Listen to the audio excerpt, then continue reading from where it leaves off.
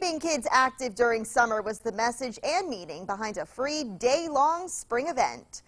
Wilkes-Barre Family YMCA was among more than 1,500 Y locations celebrating Healthy Kids Day yesterday. Kids enjoyed various activities ranging from arts and crafts to a bounce house. The goal is to motivate children to keep their minds and bodies active when school lets out for the summer.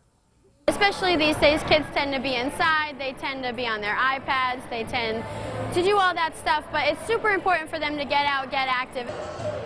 The event serves as the Y's national initiative to improve childhood health and well-being.